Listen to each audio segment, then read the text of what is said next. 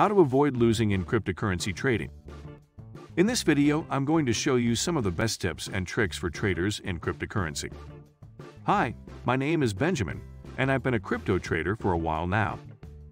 There are a lot of things that people don't know about trading, but it's important to be prepared before getting into it. That's why today we're here to talk about how you can avoid losing your money on the market when dealing with cryptocurrencies like Bitcoin or Ethereum. Cryptocurrency trading is a risky business.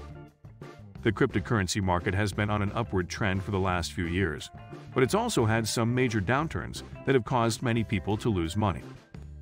There are two types of traders in the cryptocurrency world: long-term and short-term traders.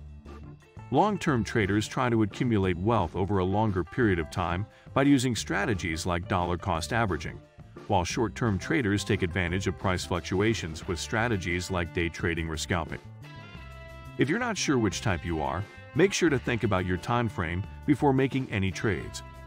Hi, the Cryptocell is an education organization that helps newcomers learn about cryptocurrency investing so they can invest and trade responsibly and safely with our expert advice on diversifying your portfolio, buying low, selling high, and avoiding scams.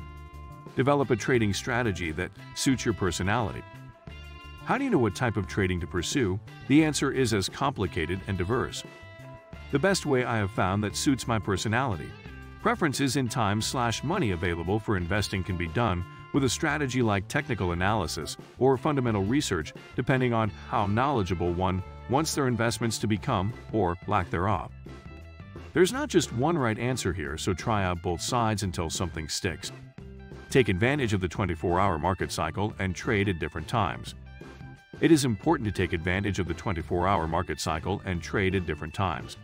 This will allow you more time for research, which in turn gives traders an edge over their competition because they can learn about new products or services before anyone else. Keep an eye on the news and make sure you're not investing in a currency with the bad press or bad fundamentals. It can be hard to know what the right thing is, but don't let your guard down. Keep an eye on the news and make sure that if you invest in a currency with bad fundamentals or negative press, they will not last long anyway. Invest in more than one coin to spread out risk, but don't overdo it. One of the most common mistakes investors make is to overweight one coin, such as Bitcoin. To diversify your portfolio and reduce the risk associated with digital coins, consider investing in more than one cryptocurrency. Fluctuations are inevitable, so don't put all eggs into just one basket by oversizing any single asset class, which can be driving up its price when it experiences big sell-offs like we recently saw happen last month post-China restricts Bitcoin trading, October 2018. Be patient. Cryptocurrencies can be volatile. When you buy a cryptocurrency, don't be discouraged if it's worth less than what was advertised on CoinMarketCap. It may take a while for the value of these coins to stabilize and grow again.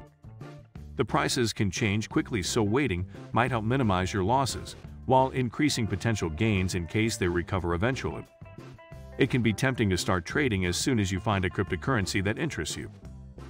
The market is volatile, and it's important not to invest all your money in one currency, but there are many other things that should factor into the decision of when and what trades to make.